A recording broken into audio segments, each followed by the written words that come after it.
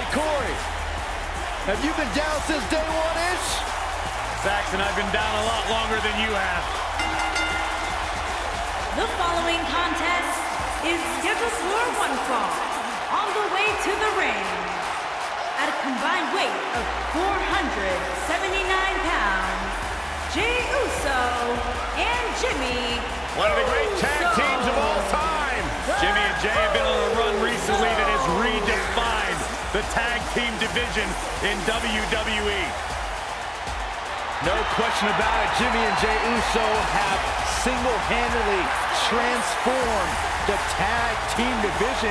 If you ask them what made the difference, what made you guys step up your game, Jimmy and Jey will tell you it was the moment we decided to stop being what other people expected us to be and to start being who we are.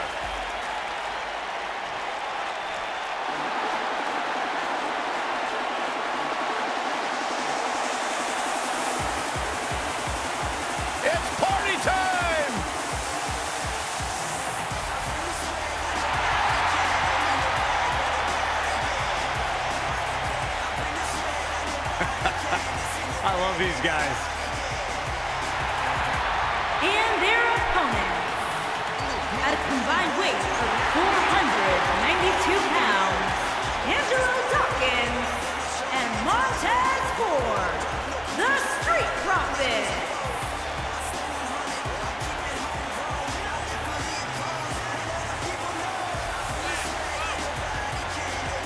Two tough, credentialed human beings.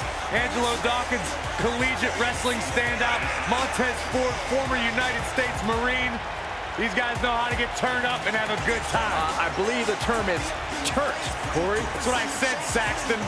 Gotta put more oomph into it, more swag. Byron, you know nothing about swag. You're embarrassing yourself, and somehow you might be the only man on earth to make the Street Profits less cool.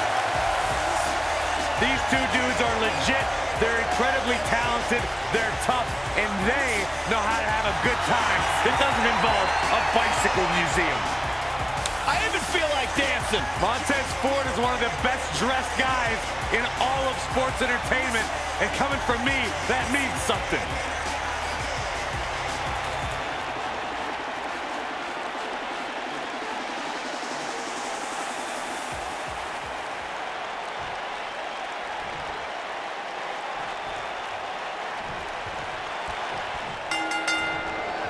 Here we go, guys. Tag team action is underway.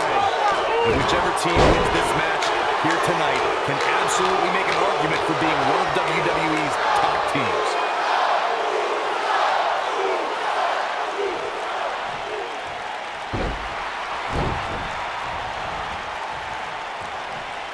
Thunderous slam.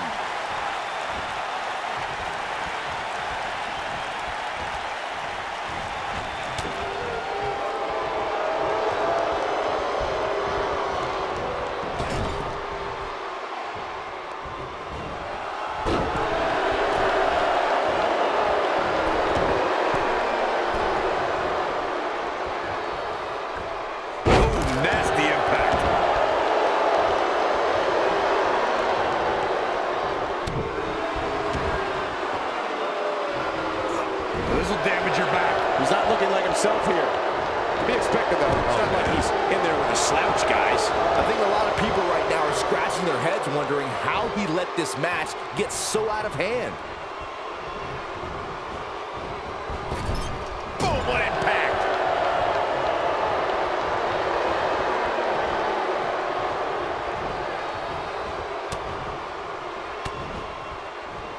During the rivalry between the Hardy Boys and Cesaro and Sheamus over the Raw Tag Team Championship, the teams became very familiar with one another. In June of 2017, the teams met in a 2 out of 3 falls bout on Monday Night Raw. The most important fall in a 2 out of 3 falls contest is the first fall. If a team can win the first fall, that sets the tone for the rest of the match, and your opponents are playing catch-up.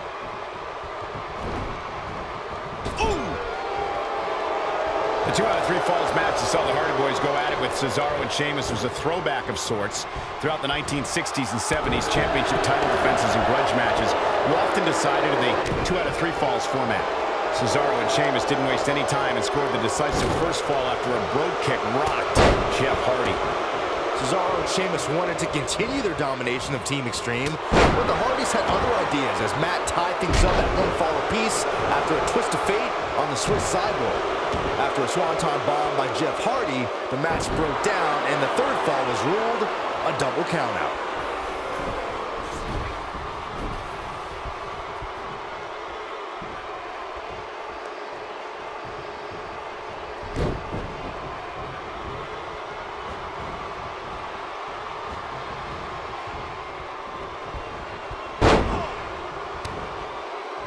Most of the truly great tag teams in sports entertainment created a double-team finishing maneuver. The spike pile driver from Anderson and Blanchard, the heart attack from the Hart Foundation, the rocker dropper from the Rockers, or the doomsday device from the Road Warriors. The team needs to have a tag team finisher and be able to execute that finisher on all types of opponents. Comes in off the tag. What a stomp. Good grief. Corey, a few moments ago, you mentioned some of the great tag team finishing moves in sports entertainment history. Don't forget about the 3D from the Dudley Boys, or the double drop kick from the 2017 WWE Hall of Famers, the Rock and Roll Express. Tag team action like in singles competition. Once a duo nails their opponent with their finisher, he's fighting back here. I expected nothing less, Cole. Oh boy, you gotta believe this one's over, but he's got to capitalize now. And a kick out, much to nobody's surprise. Not yet.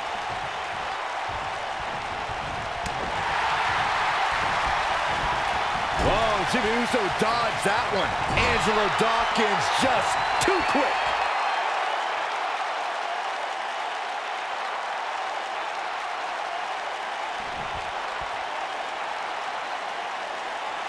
What a super great job escaping, trying to turn this thing around. Tag is made. Partner going up top. What impact. Can he finish the job? Angelo Dawkins. Now that got those shoulders on the mat. Arms trapped. Corey, you touched on this before. Part of a tag team's ability to be successful is their ability to endure punishment and make their way to their partner when they need to tag out. One way to do that is to create that separation you spoke of so they have some space to gather themselves and time to make their way back to the corner. You're absolutely right, Michael. What's the use of having a tag team partner if you're not able to get to them when you got to tag out of the match? Getting that separation is key in breaking any momentum your opponents could have, maybe the difference between a win and a loss. Maybe even more. There have been times in sports entertainment when unlikely duos have formed and over time they develop and bond and become an outstanding tag team combination. The team that immediately comes to mind is the powerhouse duo of Cesaro and Sheamus. After their thrilling best-of-7 series, I wouldn't think they'd develop into a top tag team. I don't think anyone thought Cesaro and Sheamus would develop into a premier tag team.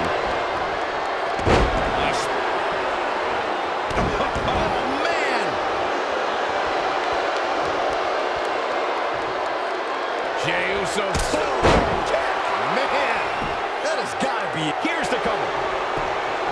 And he breaks up the pinfall.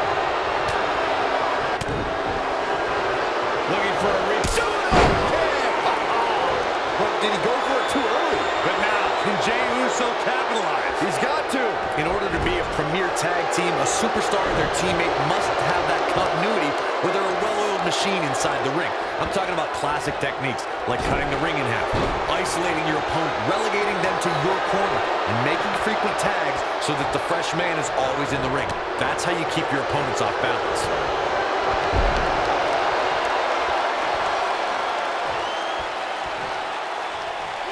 Corey, a few moments ago, you took us through what it takes for a tag team to be successful. The continuity between tag team partners is crucial. When a team is able to keep one opponent in the ring for an extended period of time without making a tag, they're able to focus their attack on one individual and one body part. And that's when things really start to take shape if you're on the tag team that's in control of the match. When you look at the tag teams who've dominated this business, all of them worked well together as a unit and were able to keep an opponent in the ring long enough to make that adversary the focal point of their assault. Oh boy, he is rolling. In May of 2017, SmackDown Live saw an incredible women's tag team match when Charlotte Flair and Becky Lynch squared off against welcoming committee members Natalya and Carmella. The rivalry between these women got so intense that Naomi was in Flair and Lynch's corner, and Tamina was in Natalya and Carmella's corner. Samoan drop. Incredible. I think only a group as treacherous as the welcoming committee could bring Becky Lynch and Charlotte Flair back together. Natalya's counter here. Nobody controls the pace of a match quite like this guy. Oh, nasty impact.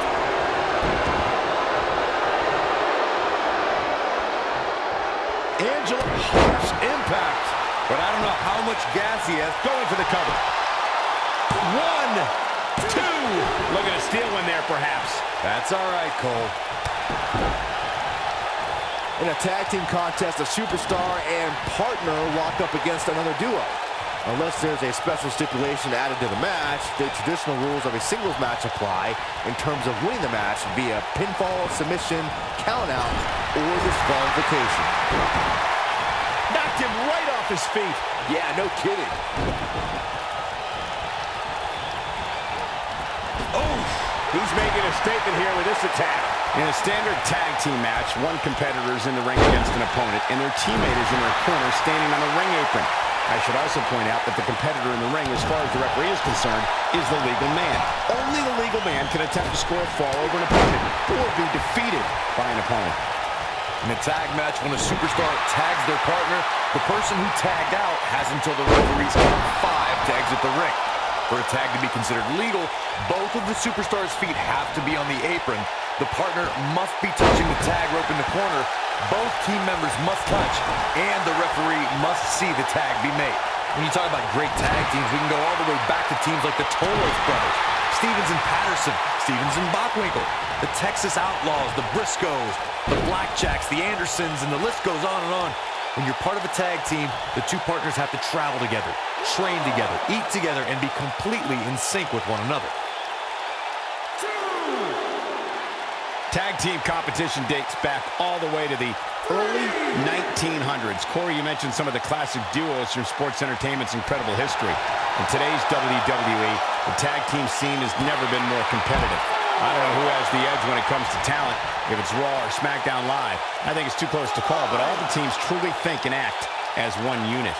I agree, Michael. Teams such as the Usos, American Alpha, Anderson and Gallows, the New Day, the Hardy Boys, Cesaro and Sheamus. I could be here all day naming championship caliber teams. And when the tag team scene is that competitive, you don't know which team will be wearing the gold.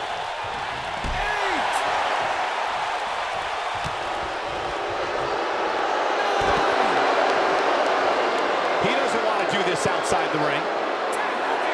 What a tag team display. And here's another look at what made that match so special. He's getting it done here. He ain't playing here. Who could forget this? And finally,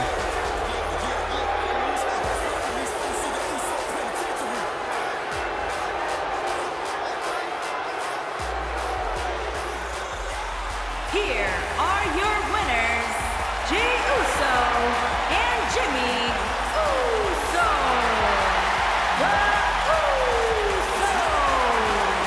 The ref had no choice here but to end this one via countout.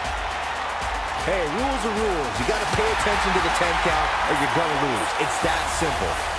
And it's matches like this one that make SmackDown